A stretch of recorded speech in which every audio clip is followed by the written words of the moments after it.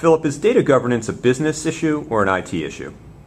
Well, I think all forms of governance are business issues. Absolutely, they are.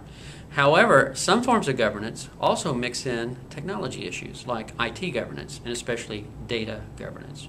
So data governance itself is kind of a hybrid. You know, like I was talking about a minute ago, you have policies established through data governance to control the access and dissemination of information, and that's typically for compliance, security, and privacy. And you may have a completely different set of policies to govern data standards. So you look at the kind of policies, and the policies that come out of data governance are a hybrid of the two.